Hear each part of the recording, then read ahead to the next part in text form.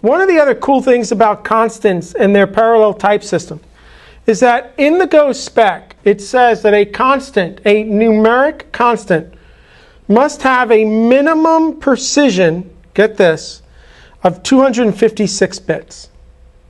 Remember, your integers stop at 64. So your numeric integers and floating points, when they are constants of a kind, actually have a 256 minimum bit precision. They're basically considered to be mathematically exact. Now, this is, the compiler is basically a high precision calculator.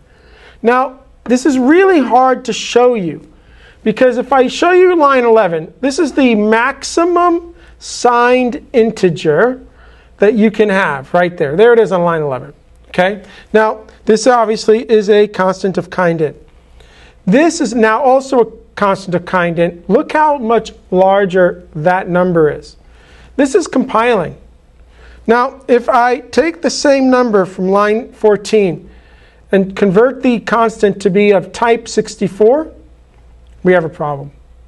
I'm just trying to show you, in something that's really hard to show, how much of a higher level of precision you have in that constant system and how they're really not variables at all. Interesting stuff.